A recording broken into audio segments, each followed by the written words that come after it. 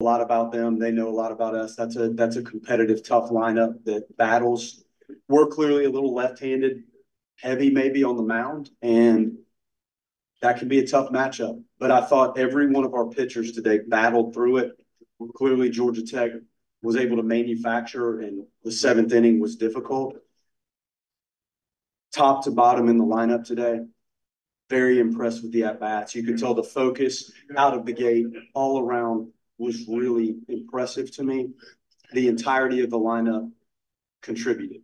And that doesn't always happen, but you saw it today.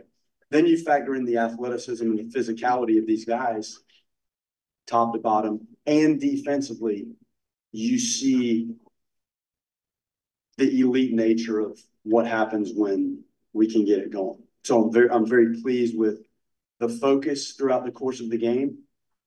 These guys, there were good at-bats. These two clearly had several defensive plays. These two had key defensive plays. And I could go on and on about the defense. I think sometimes in our sport that gets tucked away, but it's not tucked away to me. You could go around that diamond, and everybody contributed defensively as well.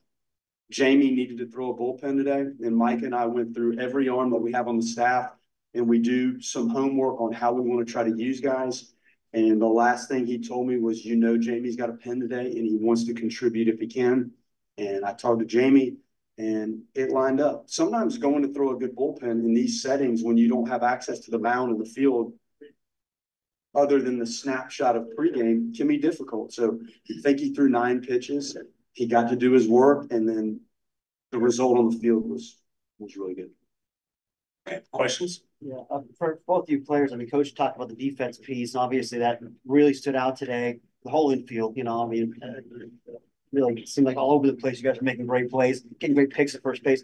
How much have you guys drilled down on that? I know he talked about it in the fall, just how that was an area this team needed to improve. You got to take us through that, how this team has managed to take such a step forward defensive.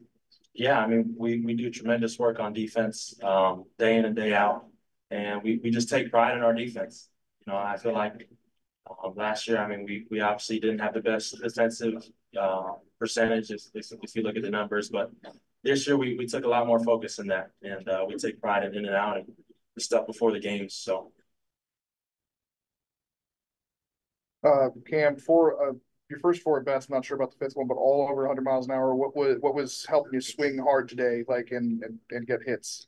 Well, I mean, I really don't think about swinging hard. I'm just trying to barrel up the baseball and just get on base. I think nothing else matters except winning games. Like, the numbers are done. It's the regular season's over. This is playoff baseball. Like, we need to win games. The numbers don't matter. Like, obviously Jamie has the stuff, but on top of the stuff, what is it about him that gives you the confidence to allow him to go out there for his first relief appearance of the year? And in the second part of that, do you expect him to still be on a normal week going into Friday?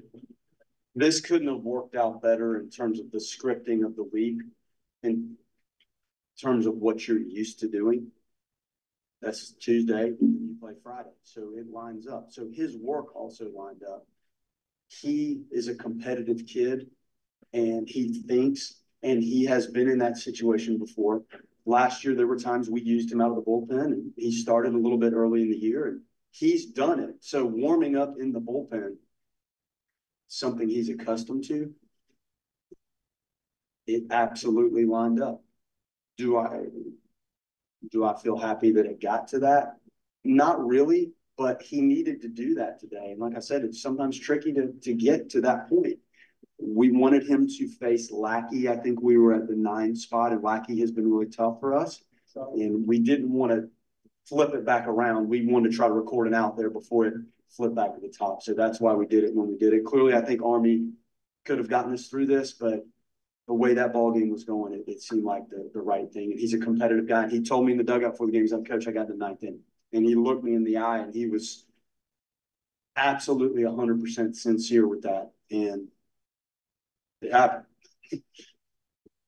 Drew, off the bat there in the 8th inning, did you think you were going to be able to get the runner on the tag? And just as that play was breaking down, just how did you see it?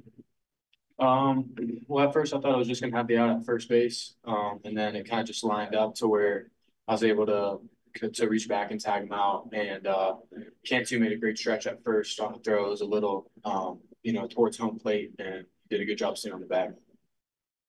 For both of you guys, Cam, I think after one of your throws, you went up and that Cantu up as well. Just how big has he been for you guys as infielders, just to have the confidence to make any throw over to first base and he's going to grab it? Yeah, he's been huge.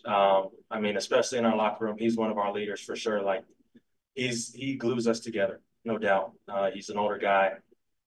He just wants to win baseball games, and that's why I was so excited, because those outs are so precious, and we needed that out, and he did it. He did it. Get the next question down there, Like Greg. you guys haven't seen Virginia this year. What's your impressions of Virginia just from off the bat? Just dynamic offensive baseball, dynamic, threatening, dynamic, physical, athletic. That's what you got. Now, I have not gotten deep enough into them to tell you the tendencies of the hitters and the arms that we might see. I just haven't gotten to that yet, but the identity of that group. They're extremely talented offensively and a lot of stuff coming at you on the mound. So you have your hands full, like start to finish. I'll know more tonight in the next couple of days as we dive a little bit deeper. But it is weird to get to this point. And we play somebody 4 times in a row, and then you play somebody that you haven't played all year. So it's just unique. And I do like the format of this tournament. I think it gives everybody a roadmap going in. And, I coach in the SEC. I don't know what they do now, but it used to be a double elimination, I think, 8-team tournament. So this gives you a little more scripted path, and I think it's better for these guys. And it gives us 2 days. So I like that. And they're a tough team. How do you guys look at the matchup in terms of what it could mean for potential hosts for the super regional top 8?